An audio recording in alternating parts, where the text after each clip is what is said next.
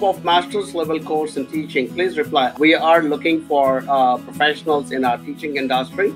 I remember at one time teachers were in the long-term skill shortage list of New Zealand. They seem to have taken it out, but I am going to quickly, not, it's definitely, I mean, teachers are no longer in our long-term skill shortage area.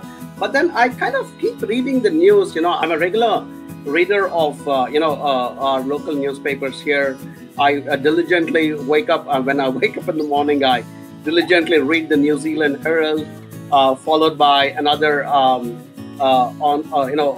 news platform called stuff.co.nz. So, and I constantly see that there are news reports of shortage of teachers in Auckland, shortage of teachers somewhere else, shortage of teachers. So there seems to be a big shortage of teaching staff, definitely in New Zealand, although they have taken it off the long-term skill shortages. And that's the other message that I would like to give to all my viewers today is, even if it's not on the long-term skill shortage list, it doesn't mean that's the end of the world. It means that there will be opportunities. It's just that there are not so many that the government decided to put that particular profession into the long-term. So, being on the long-term skill shortage list is a definite advantage, which means there's a defined shortage in that particular area. But even if it's not on that, like for instance, a lot of retail managers would not be on the long-term skill shortage list. But so many of my students and clients who have completed courses in business have gone on to join the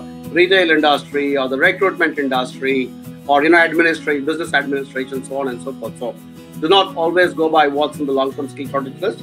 So just as a person and who lives in New Zealand and reads the news here daily, Dipesh, I see quite regularly that there is a shortage of teaching staff in New Zealand. So, doing a master's level course in teaching might actually be a very good option. But I think you will have that added step of also getting your registration as a teacher in New Zealand. So please ensure whatever course you're choosing will also be a stepping stone towards that teaching career and to get your registration as a teacher. If your aspiration is not to be a teaching person, but just be involved with the education industry. In some ways, I'm also a guy in the education industry because I talk to you about international education, but I don't have to have a registration as a teacher.